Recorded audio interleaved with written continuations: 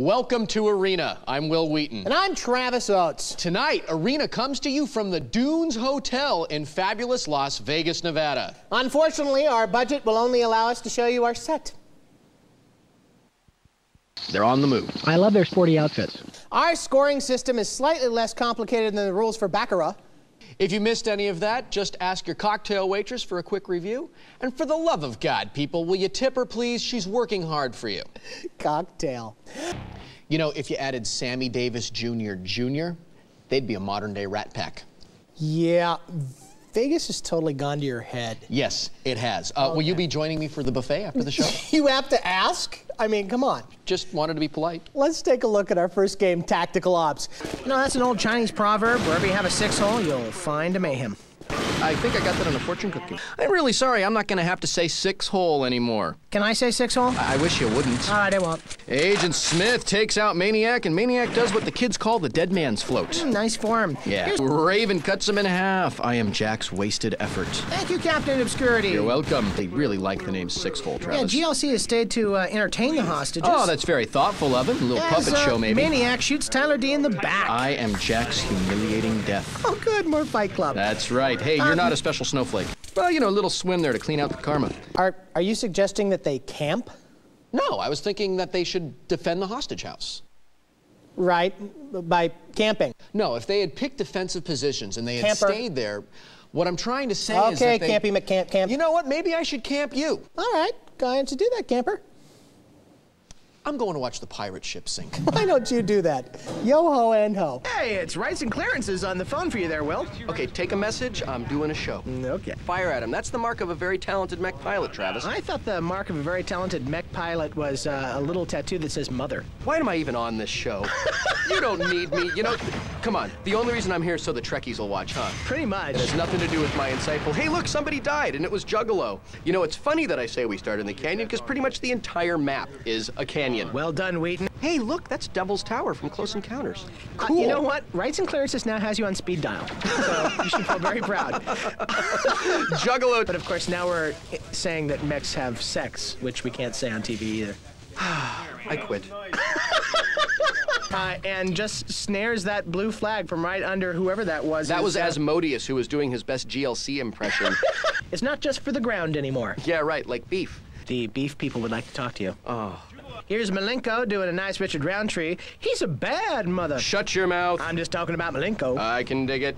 Hey, speaking of the game, here is Juggalo picking up the red flag. There's always room for Juggalo. Hey, Juggalo, it's what's for dinner. Okay, the Juggalo people want to talk to you now. Oh, you know what? I'm trying to make $1 out of 15 cents. This show reminds me of Wild Kingdom, like when you'd see that zebra who you knew was going to get it being pursued by the cougar. Although the zebra is being pursued by the... Oh, never mind. It is nature's way. Absolutely. I was particularly impressed with their mastery of jump jets, and I know I talked about it a lot during the game, but I'm gonna keep talking about it, because you know what? You go, girl. I'm the host of the show. Okay. Jump jets are an often overlooked feature of smaller, lighter mechs, what I was gonna say. Yeah, the smaller mechs really stood out for both teams, and I think Iron got this victory because they learned to use the terrain just slightly better than Nova, making the mountaintops and cliff tops sort of a fifth man for their team. I can't tell you how many times I've had a schoolgirl kick my butt.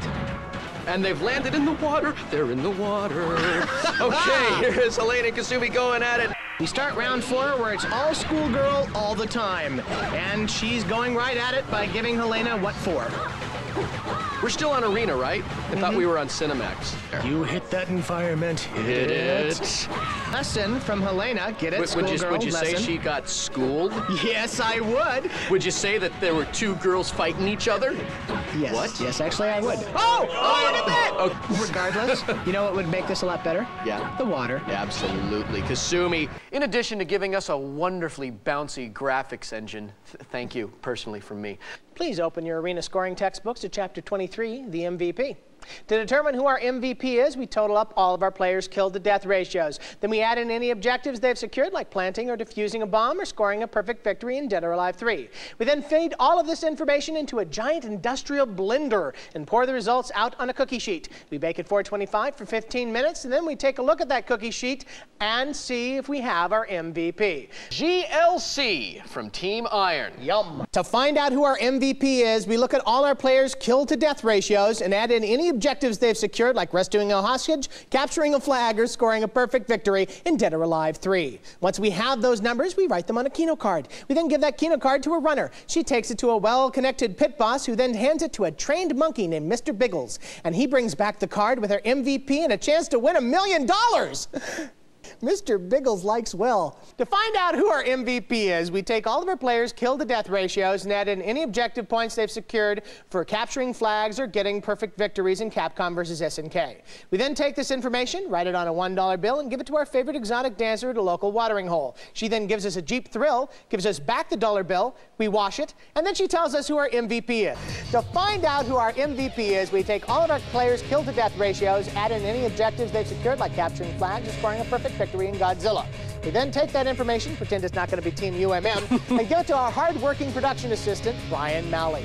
Malley then takes that data sheet, goes on a 3-day drinking binge with midgets and a donkey.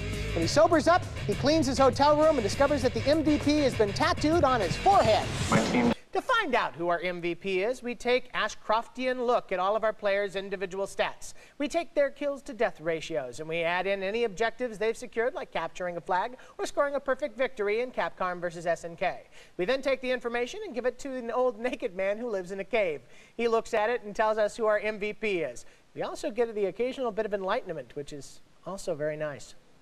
And remember, people, these are all 3D models in a computer game. None of this is real.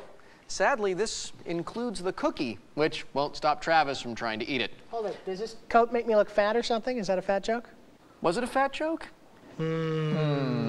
Log on to our message board and let us know. For Travis Oates, I'm Will Wheaton. You know what I love about this game more than anything else? No matter what happens, you're gonna see a girl go down. Cliff, oh wait, she's talking. What? I started out really hating Dead or Alive 3, but over the last few matches, it's really grown on me. It's a pretty cool game. Well, that's great. Unfortunately, we won't be using it anymore. What? Why? Well, it turns out we offended some people.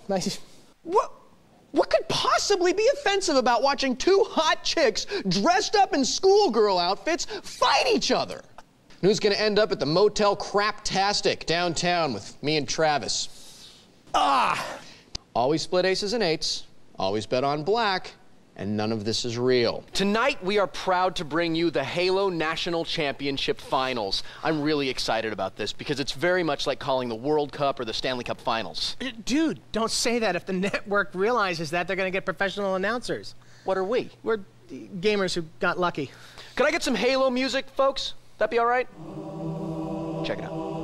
You know, the truth is they're actually in the green room playing Bop It bass. School is back in session, and I'm your teacher.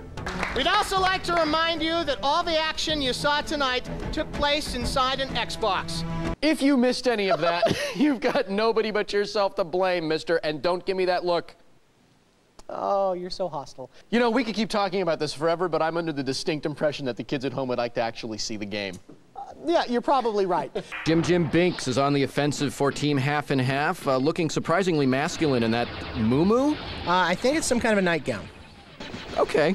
Maybe it's a house coat. Well, it doesn't matter because Stan smacks him down. Meanwhile, Frostbite has managed to pick up the Team Half and Half flag, while... The Team Half and Half what? The Half and Half flag. Okay, just checking.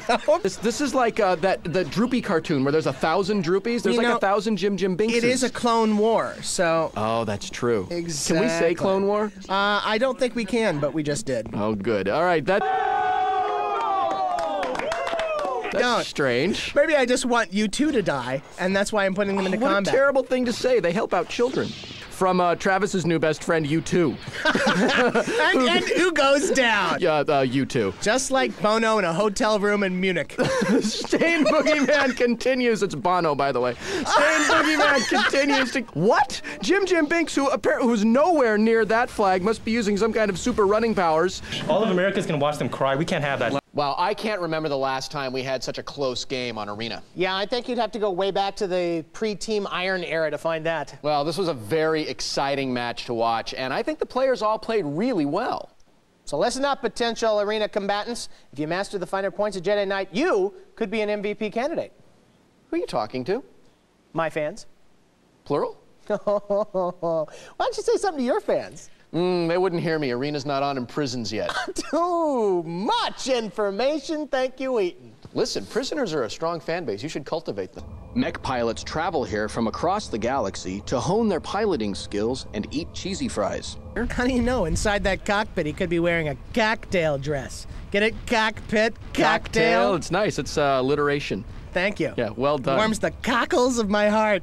Hello, Team Half and Half. My name is Will. I'm the host of Arena. You might want to watch the guys taking your flags. Oh, lights his butt on fire. Hi, Jim Binks. My name's Will. I'm the host of Arena. You might want to use your jump jets to get out of the way, big guy, because you got the entire team going after you. You're in a lightweight mech. You're not safe. Turns out water doesn't stop missiles and laser fire. Team Umm takes round 1. Oh, wow. 0 kills. We rock. 0 kills. There's the drone running into the Team Half and Half base, and he runs right around Message Gnome like he wasn't even there. Hey, Message Gnome, this is Travis Oates, one of the hosts of Arena. Will Wheaton thinks that you should get your head out of your butt. Goes down. Hi, Jim Binks. This is Will Wheaton. I co-host Arena with Travis Oates. You should try to run around faster, maybe use some jump jets. Does he know he has jump jets? Meanwhile, look, here's the drone again, with the flag again, and looks like he's going to score again. As time runs out on round 2. You just sit there and you just blow people up. Okay. That's all you gotta do. Got it. Oh, Fart Monster goes down. I don't feel bad about that. I really don't. It's the name, Fart Monster. Yeah, I feel a bit of schadenfreude when Fart Monster goes down. Wow, just a minute, let me get my German-English dictionary. Okay, call why don't you call do the round, that, won't you, you while I look this up? in his butt. Okay, I just looked that up, and you should be ashamed. That's all I'm going to say. Ashamed. Hey, at least I don't have a glass coffee table. Okay. I just want to say this is more like it. I know we're still in 2D, unfortunately, but it's still 2 hot chicks, sweaty, fighting it out in the desert. That's what life is all about. As you know, every time I go to a wishing well, and I knock over some kid and take his quarter, and I throw that quarter into the well, I say, "Magic wishing well, I want to see 2 hot chicks in skimpy clothes fight it out in the desert." Well, she keeps diving for his crotch. Is that kosher? Oh, it's you know what's really important is if it's Honda kosher. Oh, that's not gonna make muster. Meanwhile, it's not gonna make muster? Yeah, that's a military term. How does something make muster? Not make mustard. Oh, what'd you say? Muster. Oh, I have to say, as a longtime video game player, I've wanted to see my go down for a long time, too. Alrighty. Oh, 2 guys? I have absolutely no interest in watching this round. Travis, Yes. go ahead, you call All it. right. We have one guy hitting the other guy. I'm gonna One's go get a big drink. fat guy, which I respect on some level. The Hey, other is one's a E-Honda skinny from the guy. fat side? E-Honda is from the fat side. Yes, he is. Good for him. He is the epitome of the fat side, to be honest with you. Ken and Attention E-Honda. teams, my name is Will Wheaton. I'm one of the co-hosts of Arena. Please fight with chicks in the future. Thank you. Ken's for Umm, and it's doll seam for Half and Half. So there you go. You know, I always called him dollism. Did you? Yeah. Well, that just shows how ignorant you are of the Indian culture.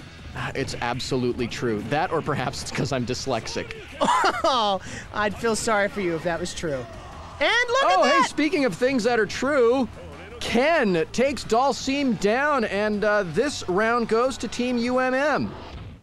Yeah, it's pretty clear that they spent the bulk of the 90s indoors. This leaves us with only our MVP point to award. Can Umm make it a shutout? Is the sun going to rise tomorrow? I was told to say that I owed all to the teamwork of the team, but really I believe that, worked good as a team, good communication, got our game plan together pretty well. Okay, you are not the boss of me. Okay. Players in Jedi Outcast also start with a lightsaber and force abilities like high-speed running, jumping, pushing, and really cool lightsaber defense techniques. And you don't even have to spend any time with Frank Oz to master them. Okay, now who's being obscure? That would be me. Very good. Suddenly we're calling a baseball game in 1951. You know, these kids look crazy. Players are flying down the catwalk using the force to gain some extra speed. And Oracle, Flies right off the catwalk. I regret nothing. Oh, Scallywag flies right off and joins Oracle at the bottom of the abyss. Something going on. Maybe they don't know they're supposed to stay on the catwalk. Yeah, maybe there's some kind of big party going on down there that we haven't been invited to. Oh, well, there you go. Oh, all right, now they're going to have to fight it out here because with both flags out of their bases, neither team can score. Well, as long as Oracle can stay on the catwalk. But it turns out he can't, so that returns the red flag, and the drone will score, and UMM wins the round. Space Monkey will stay on defense to start round 3. Good for Space Monkey. We love him. Oracle is still right on Stained. He really likes swinging that lightsaber like a little girl. Well, at least he hasn't jumped into the abyss. Yet. Away, Oracle follows. Hey, way to not fall off. Yet. All right, Stained has jumped right back into the PK base and picked up the blue flag. He is on his way back, and here is Baba Booey. That must be one heck of a party. Yeah, you know what? I'm kind of itching to join them. It's just a game, Will. What do you mean the Force isn't real? Turns out not really. Well, I've wasted my life. Speaking of wasted lives, Will you cut that out? Of UMM's players just outmatched everyone on Team PK. I think that if PK had spent more time playing the game and less time at the party, they may have been more of a threat to UMM. Well, I hear in their defense that there was fondue at the party. And Jell-O. And there's always room for Jell-O, especially when it's dipped in the fondue. Oh! That is such a horrible... Could you do that reaction again? I don't think so. I'm gonna talk about the gameplay. Jell-O and cheese, bad. How about the Force? Let's go crash the party. Good idea. In each match, there are 5 possible points to be won. Each match is broken up into 3 games, which are broken into 3 rounds. The team which wins the most points will advance to the next match. Points are awarded based on the following criteria. Each game is worth 1 point. The team with the most total accumulated kills will win 1 point. The team with the most valuable player will win the final point. Wow. Thank you. That's like that guy that used to do the Federal Express commercials. I know. Hey, if you missed any of that, don't feel too badly. George W. Bush couldn't follow it either. One of our players is really a penguin. Did you spot him? I did, but I'll never tell.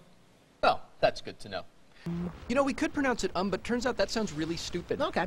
Well, here is the drone entering his own base. There's nobody around there, so he's easily gonna score. Oh, hey, you know, somebody worked hard to build that building. Man, I'll tell you, the lack of care shown for building the MechWarrior 4 is probably the biggest problem with these kids today. Oh, look! More damage to the buildings! People, what about the buildings? Don't we care about the buildings? I certainly hope so. You know, I just gotta say, these are very nice shots of all the guys running around, and we're completely ignoring them like they're not even there.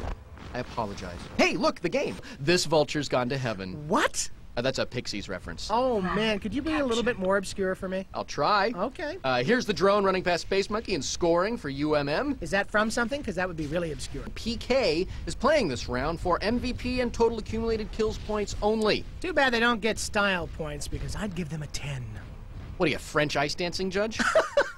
That's more obscure. Thank you, Will. You know what? I try to make you happy, because we have that kind of dysfunctional relationship. Back in PK's base, Zoolander attempts to guard the blue flag, but the drone sweeps in and grabs it right from between his legs. Yoink! Metaphorically. Welcome back to Arena. During our break, Travis and I went to the party at the bottom of the abyss in our Jedi Knight arena, and I must say it went off. Yeah, I can't believe I've never had cheese-covered Jell-O before. It's considered a delicacy in the Ozarks. Goes very well with possum and moonshine. Yeah, way to offend an entire demographic. I think it's okay. The people that I would have offended don't really have shoes, much less a television. Okay, keep it going. Fine. Yeah. Okay. Right. This game brings the classic characters from Capcom and SNK together in a game which is cleverly titled Capcom versus SNK. That is clever. Yes. Each team will select one player to compete in his game, and the winner will earn our final game point for his team. Our teams have made their selection, so let's head back into the arena. All right, the drone for Team UMM is playing as Mai, and Zoolander for Team PK is playing as Bison. Bison comes right out of the gate. Looks like he's beating the... Yeah, is it Mai or May? It's Mai or May. Well, the round goes to Bison anyway. Good thing he finished before the ship came in. Oh, Jesus. Now the ship is docked and unloaded Kim, as Bison and Kim go head-to-head here in round 2. Oh, look, they put up flags. That's nice. You know, it's good to decorate the area up.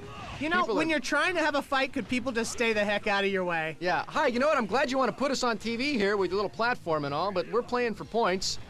Bison is absolutely dominating this game, and he takes round 2 easily. I wonder, do you think Drone and Team UMM are even going to challenge in this game, Travis? I'm not sure. It seems very unlikely. But he keeps hey, it's Ken. switching. Remember him from Street Fighter? Oh, yeah. Wasn't that done in, what, 1984? I think it was. It was right there, right around the time of Combat and Rally X.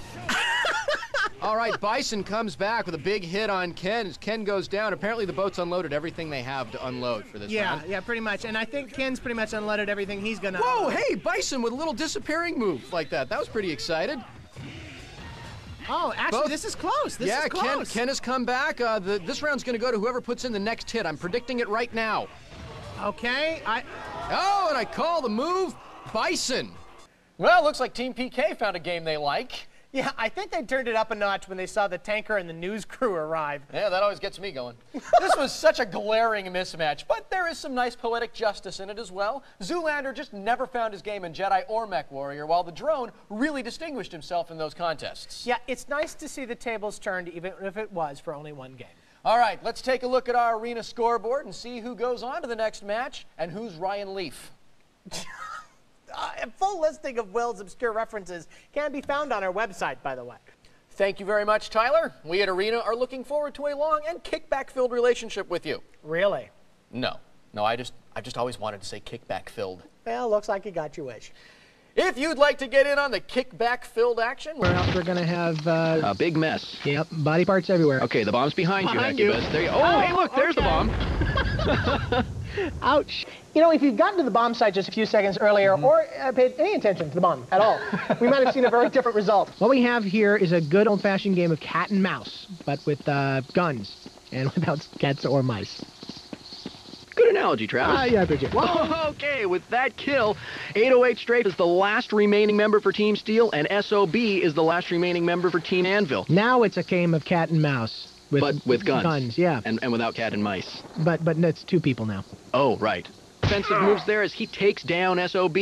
Where's the Nully workout? While he's covering his teammate. Oh. All right, 808 Strafe walks it in, he shoots, he scores! I'm so depressed.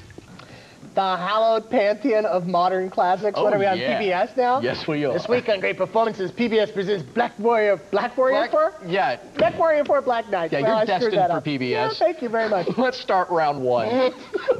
No, SOB gets one last shot off, and 808 Strafe goes down. Whoa, there goes SOB. It looks like he had an internal ammo explosion. I had one of those once, you know. I remember it was during our road trip to Vegas. Oh, poor Gringo. He just backed right into D-Money. I don't know. D-Money's kind of hot, but I do feel bad for Gringo. Really? No. I didn't think so. Yeah. Let's watch round two. That was a tough round for D-Money. Yeah, the only thing worse than being surrounded by 3 enemy mechs is being surrounded by 4 enemy mechs. Or 4 Trekkies. Oh, it's funny because it's true. Let's watch round three. I'm afraid SOB is on his way out. Oh, he's getting it from all sides. Missiles, lasers. I think I just saw somebody throw a tree at him. Okay, what's with the smaller mech trying to repeatedly ram the larger mech? You know, I used to have a dog that did that. We got rid of it. I'm glad. Yeah. Okay. Team Steel wins the... Hi, my name is Josh Engel. I'm this week's most valuable player. And the reason I'm the MVP is because I like to win. And the key to winning is teamwork. Because without a good team, you're not going to be able to do well in these games. There's no I in team. So that's the bottom line. It is so true that there's no I in team. That means that Team Steel gets the MVP point, and they will take this week's match 4-1. Welcome to Arena. I'm Will Wheaton. And I'm Travis Oates. Tonight on Arena, Team UMM hope to face down their third challenger. Trouble is, challenger didn't show up. Turns out that Team UMM is just too darn good. Yes, what a bunch of babies. Well, rather than send UMM home to wait for a non-chicken challenger and force you, our loyal audience, to watch reruns of Make Room for Travis... Hey, that show is huge in Newfoundland, okay? Oh, once again, you make my point better than I ever could. Thank you. Yeah, so, rather than send them home empty-handed, we gathered whomever happened to be hanging around at the time, combined them with some UMM alternates, and cobbled together for you, Team Leftovers. Clever name. Well, I can't take credit for that, much as I'd like to. Do you think that we'll be able to get through that without one lame Godzilla joke? Well, we've managed to make it through 12 shows without a single lame joke, right? Maybe we should just go to the scoring. Okay. If you missed any of that, you should ask the team that didn't show up. I hear they have some free time. Let's meet the players. Dustin Dudgeon, Nits. Tyler King, Alapex. Don Bowie, Gerbil Boy. Derek Arrington, Connor. You know, they're a plucky bunch of kids, except that Connor. He looks downright spooky. It's like Mad Max meets the Birdcage. Yeah, but with fewer cars. Our first game tonight is Jedi Outcast. Jedi Outcast adds in something very unique to the Star Wars universe. Annoying ancillary characters are why they only appeal to children, alienate, and irritate the genre's core audience. Oh, that's not unique to Star Wars. I'm talking about the Force. Ah, the Force. All right, we'll begin round one with our good friend Alapex for Team Leftovers and our not quite as good friend Stained Boogeyman for UMM. And there's Gerbil Boy, who's just got excited. You know what I like about Gerbil Boy is that he looks like his name. I think that's nice and entertaining. I think everyone should look like their name. Meanwhile, we have Alapex, who's just stealed the blue flag and has been blown away. Alapex, whatever I say, that's what it is. I'm a host, damn it. Oh, excuse me. Here's Stained Boogeyman with a red flag for UMM and Alapex for Team Leftovers heading into the blue base. He does a little force jumpy and picks up the blue flag. I'm going to call him Betsy. Here goes Betsy with the blue flag, who's opened up every door in the facility, which is important. It's very nice to do that. It's very important. It's like leaving all the lights on before you leave the house. Hey, is Betsy what they call you in prison? And fat people can't jump? I'm saying that if it was me, I would probably be laying down and having a donut right now. You know, actually, I've seen you handle your lightsaber, and it's very impressive. That's all. I'm just saying that. Thank you, everybody. Oh, Gerbil Boy goes down. Stained Boogeyman scores. Round one goes to Team UMM. Where is that rocket launcher? It says 6-0. That's terrible. And we start round two with Connor showing his lightsaber. Helmet. And Nitz. Ah, Nitz. I remember Nitz. From where? Camp. Oh, yeah? Yeah. Did you guys spend a lot of time together at camp? Not really. Nitz wasn't very popular. And there's good Betsy with the blue flag. That's Alopex. Sure, you say Alopex, I say Betsy. Okay, very nice. You know, you're on the outside now. You don't have to keep doing that.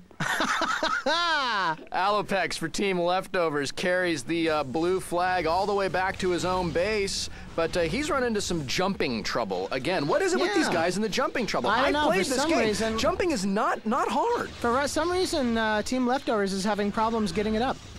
I'm sorry. That sounded wrong. Getting up. Getting it up. Right. Up getting. Keep going. Dig that hole a little deeper. You know, there's only so much I can do. They're running around with long, glowing lightsabers. One man's smart is another man's cowardly, I guess. Maybe you can be smart and cowardly at the same time. Let's think about that for a moment. Stained is up around the corner. There's a force field there for some odd reason. Doing nothing. But he's going to go back and camp out with it. No, he's not. Wow, that was really cool. So, Stained Boogeyman went to go do the same exact thing he'd done in the previous round, camping, hiding behind the force field, but Gerbil Boy says, no way. I'm going to come in here and stop you from doing that, mister. And how come you never call me? You said it wasn't going to be a one-night thing. Well, there you go. Another man's cool is one man's cowardly again. Speaking of cool, Stained did ultimately score for Team UMM, and they have the 1-0 lead right now. Well, I would imagine if they scored, the game's pretty much over, isn't it? UMM has the early lead. We'll see if Leftovers can catch up, when Arena returns. Right, you put ketchup on Leftovers. That's right. Team UMM swept all 3 rounds of Jedi Outcast, taking our first game point. It's not so much that they swept all 3 rounds, making Leftovers look like little sissy bitch, but then I get to say little sissy bitch. Actually, you don't get to say little sissy bitch. They bleep it out. Well, why is it in the script? Who writes this? I do. So you just wrote that? Yep. And I wrote that, and this, and I'm about to write this line here. Okay, yeah, okay. This is really messing with my head. I knew that it would. Do you want to know what you say next? No! I could go on owning Travis forever, but somehow I think it's not as amusing to the audience as it is to me. So I guess we should start our next game. It's Mech Warrior 4 Black Knight. Our arena is called... Can we get started? I think the players are getting uncomfortable sitting in their mechs. Getting uncomfortable sitting in their mechs? Dude, lame. Well, actually, you wrote it, so. Had managed to pick up the blue flag. Yeah, and went down. Just took him about, I think, 2.5 seconds. Nicely done. Here's Gerbil Boy on his way in.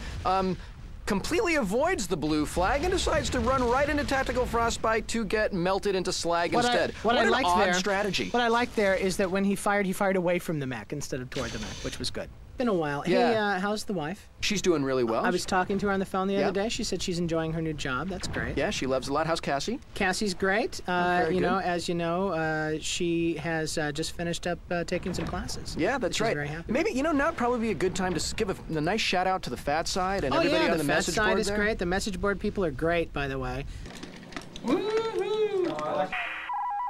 What's an 8-letter word for destructible?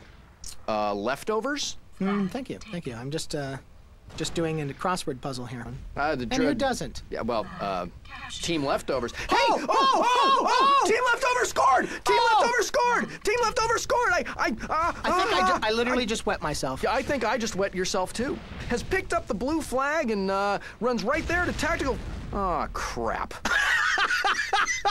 Well, it was good while it lasted. The drone moves on meanwhile, here. Look, Connor's moving again. That's just bizarre for me. How do you miss? He was right next to him, and he missed with miss. So we kind of had to run a gauntlet just to even get to the flag. When they were all just the three of them playing defense, it was like a brick wall, like running straight into them half the time. It was crazy. And I think our strategy was pretty sound. I give my performance an F-. We're the hosts. We give the grades. How about a Q? How about an umlaut? How about the sign for pi? Yeah, you get the sign for pi. We are looking at another UMM blowout. Will Leftovers get warmed up? Huh? We'll find out when Arena returns. Welcome back to Team UMM is slaughtering Leftovers on Arena. Before the break, which I hoped you watched, you TV thieves, Team UMM continued to treat Leftovers like a new au pair at the Kennedy compound. Leftovers still has a chance to leave with a bit of their dignity tonight in our final game, Godzilla Destroy All Monsters Melee. Now, an interesting thing has happened tonight. Will and I have talked so much that we're actually what is known on television as long. Yeah, and it's not the way I generally like to be considered long. Haha, you wish. So our teams have already played 2 rounds of Godzilla, with each team earning a victory. Rather than show you a little bit of each round, we're going to show you the entire tie-breaking round. Hey, that sounds exciting. Hey, I can only do so much with what I'm given, okay? It's true.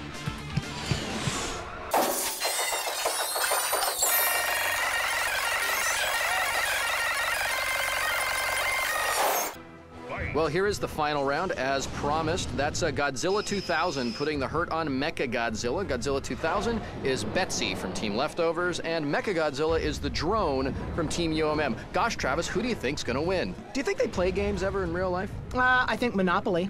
That's true. You know, Monopoly on the old Sega Genesis, a lot of fun. The hat actually walked. And I hear Nitz is really good at Twister. Mechagodzilla has taken probably 2 real hits, and Godzilla 2000 is nearly down to nothing as he goes right back into the energy fence. I wonder why it's okay that they're destroying all these buildings, but they're protecting the ones on the other side of the energy fence. You know what's really weird is the buildings on this side of the energy fence, it's the former corporate headquarters of Enron, Tyco, and WorldCom. And I think Global Crossing had an office there as well. That's good. Yeah, so the buildings are completely vacant. Well, that makes sense then. Yeah. Meanwhile, Godzilla 2000 is just wailing on Mechagodzilla. You know, I would love it if someone would come in and maybe just give a little challenge, you know, to Team UMM. I think that would be nice. I'm going to the zoo to watch monkeys fling poo at each other. Can I come? Yes, bring a hat. Okay. Let's recap our scores and see just how far back in the fridge Leftovers is. UMM took all 3 rounds of Jedi Outcast without letting Leftovers even score once in the game. Leftovers really came alive for MechWarrior, though, capturing 1 flag as they lost to UMM 3 rounds to none. Godzilla was much closer, though, and Leftovers forced UMM to play all 3 rounds before they took the point. The total accumulated kills point goes to Team UMM, 37-14. Hey, if you'd like to administer a beating to Team UMM, please visit our website at g4tv.com/arena and let us know. And remember, kids, these are all 3D models in a computer game. None of this is real, except for the monsters. The monsters are very real, and they're on their way to your house. I'm Will Wheaton. You're freaking me out, Will. And I'm Travis Oates. We'll see you next time in the arena. Monsters! Ho, ho, ho!